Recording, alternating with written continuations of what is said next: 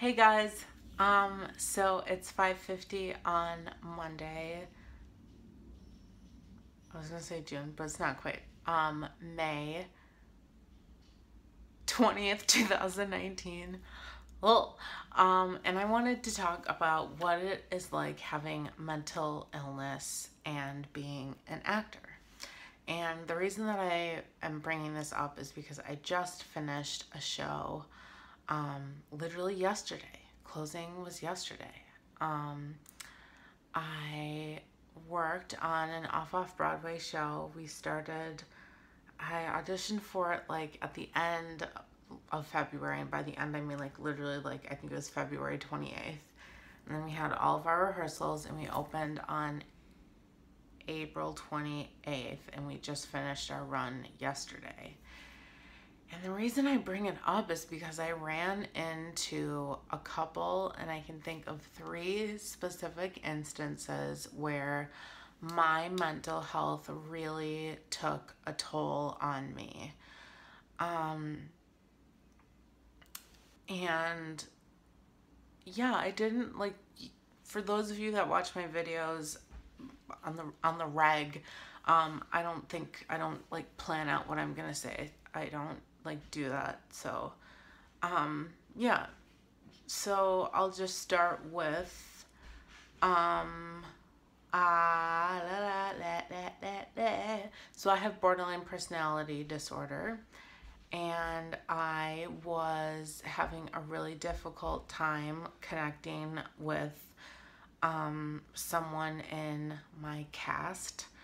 I'm not gonna say who, but I was having a very difficult time connecting with someone in my cast, and a lot of my symptoms were coming out. A lot of insecurity, just in general, and flip-flopping on whether or not this person hated me. I was afraid that I was annoying them. It was a very confusing relationship too, because they were kind of sending me mixed signals of having a professional relationship and also having like a friendly relationship. So it was kind of a bit of a blurred lines situation, which it should be one or the other, but also in theater it should also, yeah, it should be one or the other. And especially if it's a director actor relationship, it should be like professional. So it was just a really confusing situation.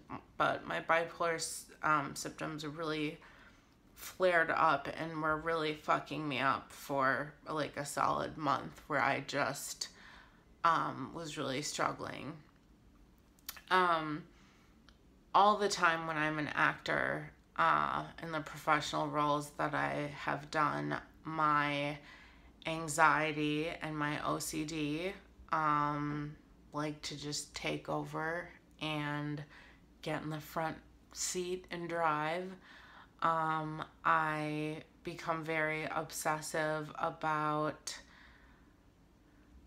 I don't know. I have a very specific process of working when it comes to finding a character and doing research and stuff. Like, that's the kind of stuff that I love doing. That's the part of the work that I like doing. I love like doing research and exploring character and stuff like that. Like, that's the kind of stuff that I like to do. But that can kind of run over into obsession. And definitely when I was playing Constantine in The Seagull, that was really unhealthy. Like, when I was memorizing my lines, that is a behemoth of a play, y'all. It's four acts, and Constantine is on stage almost the entire time. He's only not in two scenes. So, Party City. So when I was memorizing my lines for that play, I was relentless with myself, and I remember I wouldn't let myself eat. I wouldn't let myself drink water. It was like really sadistic what I was doing to myself. I lost a lot of weight.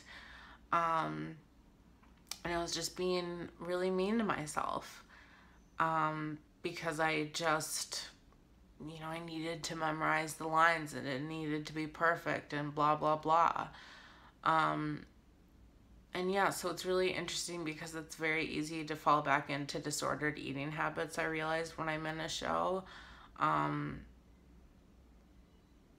I don't know if it's because I'm so busy or what the hell. I don't know. But I realize that's kind of a trend as well. But back to pertaining to this show. So my BPD symptoms happened. Then, I had I don't know what the hell happened yesterday. Basically, what happened is someone had an epileptic seizure in the audience yesterday. Now, I wasn't there, like, downstairs when it happened. I was, like, upstairs in the green room listening to music on my headphones, so I didn't hear the scream, I didn't hear the fall, I didn't hear any of it. But everyone in the cast was really rattled. And sorry, I thought it wasn't recording for a second. I was like, oh my God, no. Everyone was really rattled, and we had to decide as a company, because this is 6 separate plays and there's 11 cast members. We had to decide as a company and as each individual, 6 plays, whether or not we wanted to go on. And there were some people that were very, like, visibly shaken that had to leave the room because they were crying or whatever. And I don't know psychologically what happened to me, but I was kind of in this really weird dissociative state, but it wasn't, like, clear to me that I was dissociated. But the interesting thing about this is our show is specifically about mental health. So we actually had counselors at the show because our show is linked with the mega Instagram platform Half the Story. So this, traumatic event happens, and, like, why should it affect me? I don't have any connections with seizures or epilepsy or whatever, nothing to do with that. But I just started feeling really weird and kind of just foggy, and I'm very attuned to my body. I know when I'm dissociating, I know when I'm derealizing, I know when I'm depersonalized, like, all those things I can tell. But I was like, I don't know if I should go on stage and do this performance, because my biggest fear is that I was going to freeze up and forget all my lines, or I was going to be afraid that I was going to go on stage and then just completely zone out and just be a robot and not be able to perform and give the audience what they paid for.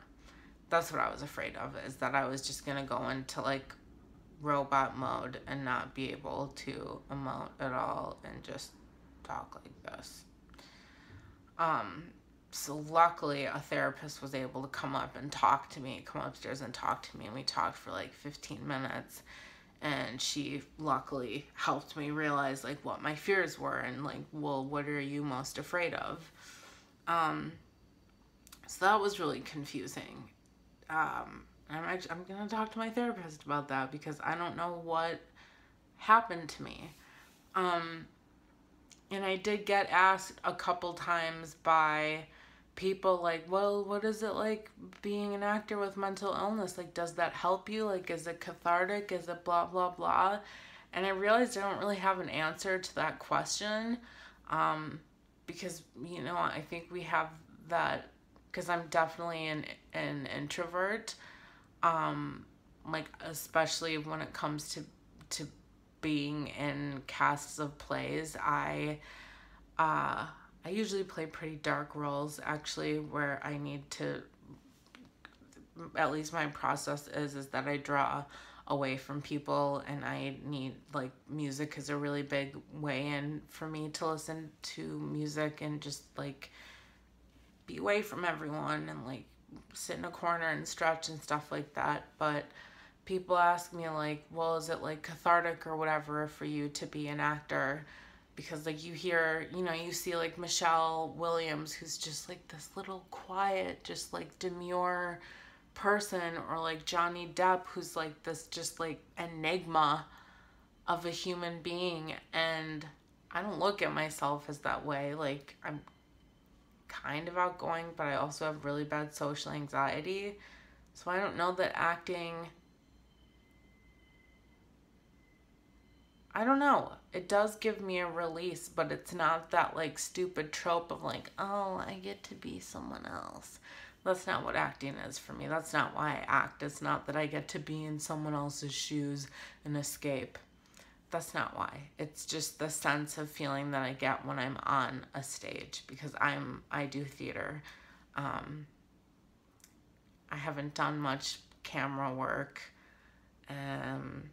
We'll see what the future holds. You know, whatever. I can't tell my career, but anyway. So yeah, that's why I'm an actor, is because of the feeling that I get of being on stage, and the energy that you get from an audience. So it's not that I want to escape. I'm not that little quiet person in the corner, and yet I am, because if you see me at a show, like, I don't talk to my castmates and I have a hard time connecting to people. So my mental illness that's another way that it does get in the way of being an actor, because it's really hard to connect with my castmates. Like, my social anxiety gets in the way. Like, I have a really difficult time talking to people if I have a scene partner. I've only had to play romantic interest twice, and that was difficult and scary, because I'm thinking in the back of my head, like, what if this person hates me? And you know, the runs were very short. One of them was only 3 days, but it was like a month of really intense preparation. But it's just, I don't know.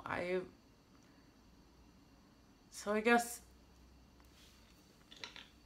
if you were to ask me, does mental illness affect you when you're acting, Rylan? I would sit back for a second and go, and then I would look back at you and I would say, yes, it does.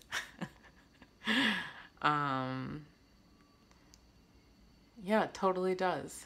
Because just to recap, my social anxiety gets in the way that I interact with my castmates, or rather don't interact, because I'm scared too. When we're in big groups, if it's like an ensemble piece, I just don't talk, and I feel uncomfortable, and I feel like if I have anything to say, it's stupid.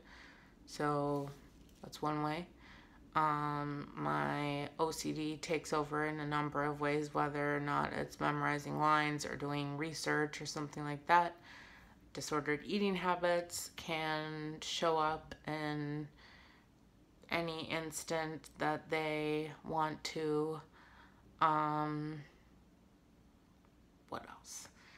I mean, just like anxiety, period, the end. And then panic attacks. I didn't even get into that because I don't want to tell that story, but I had a pretty bad panic attack before a show.